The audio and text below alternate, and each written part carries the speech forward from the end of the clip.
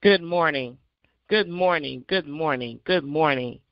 Welcome, welcome, welcome to Daily Fresh Manna.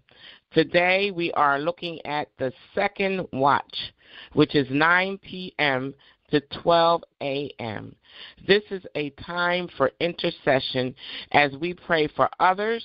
We pray for our communities, the world, and also we ask God for intervention and to intercede for our needs and personal concerns as we humble ourselves before God, asking Him to move His mighty, mighty right hand. We're looking at scriptures today, a few scriptures. First Timothy chapter 2, verses 1 to 4. I urge you, first of all, to pray for all people. Ask God to help them and intercede on their behalf and give thanks for them. Pray this way for kings and all who are in authority so that we can live in peaceful and quiet lives marked by godliness and dignity.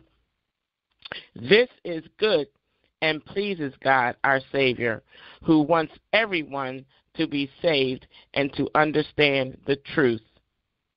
Ephesians 6, verses 18. Pray in the Spirit at all times and on every occasion, staying alert and be persistent in your prayers for all believers everywhere. James 5:16. Confess your sins to each other and pray for each other so that you may be healed. You see, the earnest prayer of a righteous person has great power and produces wonderful results. Matthew 5:44 to 45. Jesus teaches, but I say, love your enemies. Pray for those who persecute you. In that way, you will be acting as true children of your Father in heaven.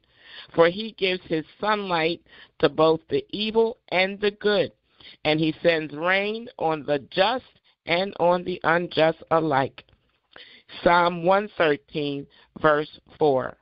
For the Lord is high above the nations, and His glory is higher than the heavens. Psalm 67, verse 2 to 4. May your ways be known throughout the earth, your saving power among people everywhere. May the nations praise you, O God. Yes, may all the nations praise you. Let the whole world sing for joy, because you govern the nations with justice and guide the people of the whole world. Psalm 72, verse 12. He will rescue the poor when they cry to Him. He will help the oppressed who have no one to defend them. Psalm 16, verses 1 to 2 and 7 to 11. Keep me safe, O God, for I have come to you for refuge. I said to the Lord, you are my master. Everything good that I have comes from you. I will bless the Lord who guides me even at night. My heart instructs me.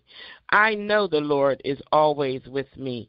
I will not be shaken, for He is right beside me. No wonder my heart is glad, and I rejoice. My body rests in safety. For you will not leave my soul among the dead or allow your Holy One to rot in the grave. You will show me the way of life, granting me the joy of your presence and the pleasures of living with you forever. Amen. May you be blessed this day, and may you use these prayers at some point in time during your day. God bless you. Have a wonderful day. God bless you. Bye-bye.